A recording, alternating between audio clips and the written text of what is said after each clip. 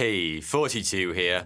Every so often, news of an impending apocalypse hits the global headlines. Sometimes, rumours of these imminent end times come from the translated writings of an ancient civilization.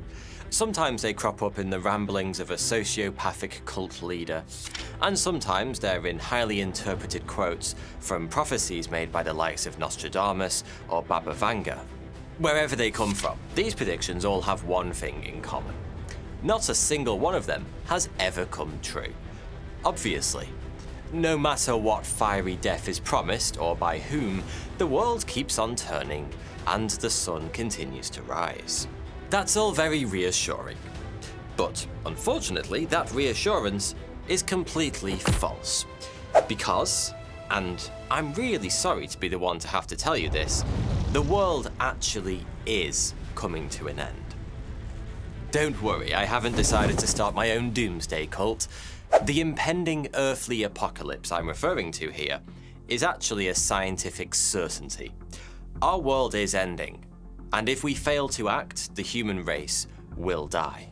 That's the bad news. I thought I'd get it out of the way first. The good news is, we have quite a long time to get our plans for survival in place before any existential feces impacts the spinning mechanical ventilation system.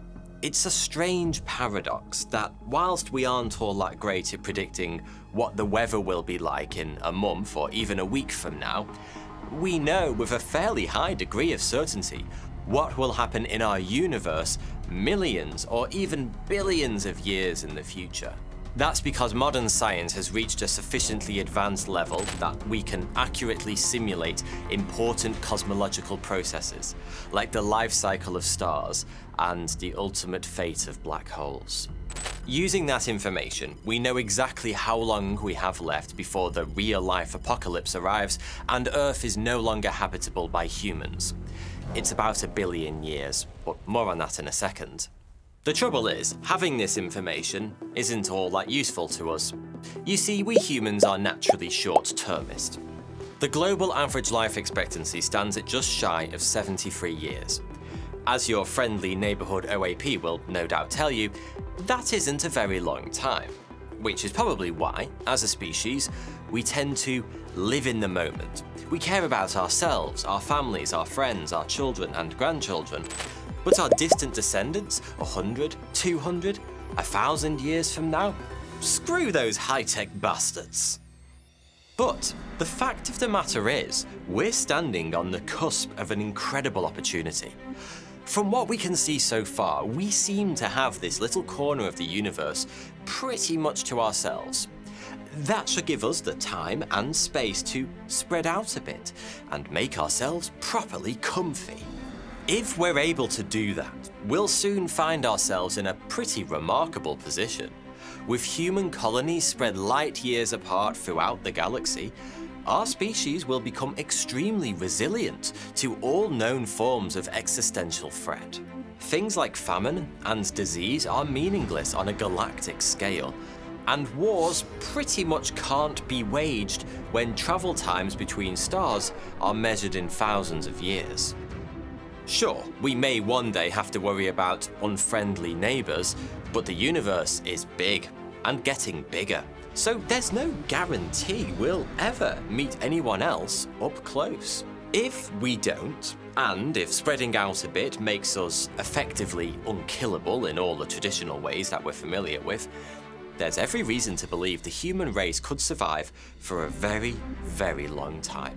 Millions of years, perhaps. Billions. Trillions? It's genuinely possible that you and I are amongst the early pioneers of a civilization that will stand as the universe itself collapses around us, untold eons in the future. Okay, so maybe I'm just getting a touch ahead of myself, but my point still stands. If we humans are able to make it through these awkward teenage years of acne and atomic bombs, and that's a big if, who knows how far we could go. There are certainly some hefty challenges standing in our way though. The first of which will be getting the hell off this death trap we call Earth. As of today, every single human being alive is currently on or near the surface of our home planet. From a project planning perspective, you have to admit, it's a bit of a disaster. I mean, seriously, who's in charge here? For now, all it would take to bring up humanity's collective game over screen is an errant asteroid, a well-aimed coronal mass ejection, a nuclear war, or a particularly nasty pandemic. Nice try, by the way, COVID. Any of these things could spell the end of Homo sapiens in the coming centuries. But for the purpose of this video, I want to think a bit bigger. So let's just assume we get our act together and sort all that stuff out. That we get over all our differences and stop trying to kill each other, figure out how to deflect or destroy any asteroids, and manage to shield our infrastructure from any bullshit the sun sends our way. If we do all of that, then we have about 1 billion years of safety left to us here on Earth. That's a pretty long time, about 5,000 times longer than our species has existed so far. But we can't afford to faff around, because when that 1 billion years is up, planet Earth will experience an actual honest-to-God apocalypse. As our sun ages, it will slowly grow larger and brighter, increasing in luminosity at a rate of about 1% every 100 million years or so. 1 billion years from now, the sun will be releasing about 10% more energy than it does today, leading to catastrophic global warming that will eventually see surface temperatures on our lush home planet hit a, frankly, uncomfortable 350 degrees Celsius, boiling away the oceans and making the atmosphere unbreathable. But whilst an expanding sun will do terrible things for housing prices here on Earth, estate agents over on Mars will be having a field day. As the sun grows hotter, our solar system's habitable zone, the range of orbits in which a planet could support liquid water on its surface, will be pushed further outwards, making the previously frigid Mars, where surface temperatures are about -60 degrees Celsius today, a much more palatable proposition. Particularly when you consider the fact that there are more than 5 million cubic kilometers of ice on Mars's surface, just waiting to be melted into lovely deep oceans. Not that we can let the sun do all the work. There would still be plenty of manual terraforming to be done. The atmosphere would need to be made breathable for one thing, but 1 billion years should be enough time to get all of those little details ironed out. Mars will only ever be a temporary stop though. As the sun continues to grow larger, brighter, and hotter, even Mars will one day be too toasty for us humans to handle, forcing us to seek sanctuary deeper and deeper into the solar system. The gas giants are unlikely to ever make good homes for humans, but several of their moons might. Europa, which orbits Jupiter, is thought to hide a vast ocean beneath its icy surface that holds 3 times as much water as all of Earth's oceans combined. So that might be a good place to start. And when Europa gets too hot, Saturn's moon Titan, the only moon in the solar system that has a dense atmosphere like Earth, might be our next step. But eventually there will come a time where nowhere in our solar system is safe anymore. 5 billion years from now, our sun will have used up its supply of hydrogen entirely, at which point it will enter the red giant phase of its evolution. As a red giant, the sun will grow to truly mind-boggling proportions, about 250 times its current size, large enough to swallow the orbits of Mercury, Venus, and Earth entirely. The sun won't ever go supernova, it's too small for that, but it will eventually render the entirety of our solar system uninhabitable, and that will be our cue to leave. With the ancestral home of humanity essentially dead to us, the next task on the agenda will be to find another star with some nice non-vaporized planets where we can make ourselves a new home. But here's a catch. As of today, 95% of all the stars that will ever exist in our universe have already been born. And 5 billion years from now, when we're in search of a new home, many of them will have already reached the end of their life cycles, just like our sun. Luckily, not all stars age at the same speed. Somewhat counterintuitively, the smaller a star is, the longer its lifespan.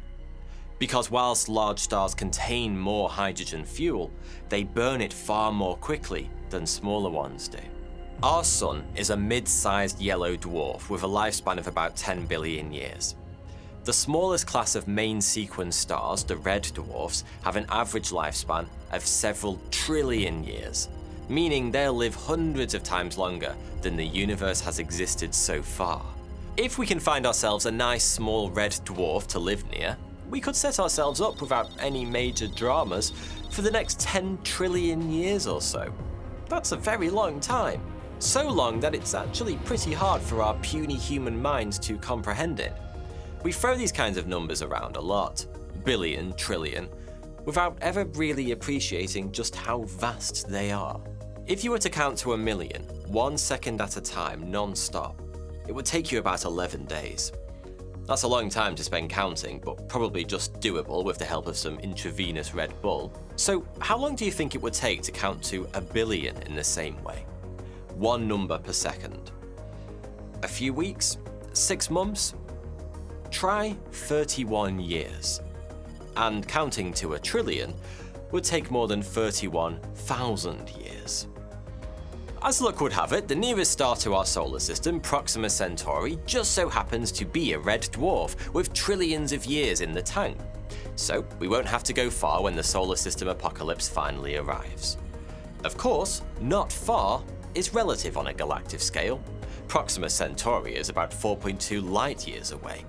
That's 24.5 trillion miles. Using today's technology, that kind of journey is quite literally impossible. It would take tens of thousands of years even with our fastest ships, and we'd need to build something the size of a small city to house a colony large enough to make the journey without inbreeding itself to death. Still, several billions of years of now, the chances are good that we'd be up to the task. But even the red dwarfs won't last forever. In 100 trillion years, all the excess hydrogen in existence will have been consumed, and star formation in our universe will cease altogether. One by one, the final stars ever to shine will begin to wink out. If human beings do manage to make it this far, it's safe to say it's going to be a pretty bloody scary time, with everything slowly fading to black around us. But as unnerving as it will no doubt be, there is a way to turn the lights back on, at least temporarily. Bashing brown dwarfs together like giant conkers, naturally. Brown dwarfs are commonly referred to as failed stars because they're too small to do star things like fuse hydrogen in their cores, but large enough to do distinctly unplanety things like fuse lithium and deuterium. Brown dwarfs emit almost no visible light and so wouldn't make useful replacement suns. But they do contain all the raw ingredients needed for a genuine star. All they lack is the mass to create core temperatures hot enough to ignite hydrogen fusion. With our 100 trillion years in the future technology, we should simply be able to whiz about the galaxy, scooping up brown dwarfs and mashing them together to form proper hydrogen-fusing stars. It's thought that this process will occasionally occur naturally for about the next quintillion years or so, creating handfuls of impossibly remote stars alone in the vastness of the ever-darkening universe. Okay, by now we really are getting absurdly far into the future, and the truth is, we don't actually know for sure whether our universe will still even exist at that point. I mentioned at the start of this video that modern science can see deep into the future. And that's true to a certain extent, but it's also kind of not true. We know quite a lot about star life cycles and black holes, but as yet, we don't really know when the universe will end, or even how. And our best estimates as to the when part vary so wildly as to be almost meaningless. The universe might end in 22 billion years, in a so-called Big Rip that sees dark matter tear space-time apart. Or it might end in significantly more than a Google years. That's a 1 with 100 zeros after it, when the universe reaches a state of thermal equilibrium known as heat death. Whichever one of these cheery scenarios marks the end of, well, everything, even that doesn't necessarily have to be the final page in the never-ending story of humanity. Though surviving beyond the end of the universe would certainly require technology so advanced that, as Arthur C. Clarke would say, it would seem like magic to us today. If we did have access to some serious techno-magic, perhaps we could use it to counter the expansionary forces of dark energy, to prevent the Big Rip. Or maybe we could use it to somehow trade our wrinkly old universe in for a sexier, younger model by traveling into a parallel world. Only time will tell. Like, a lot of time.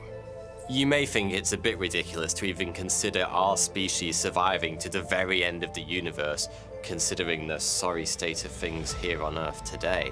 And, yeah, it is. Right now, our species faces, undoubtedly, its most dangerous period since we were just a bunch of defenseless apes, first figuring out all the cool things we could do with sticks. War is an ever-present threat.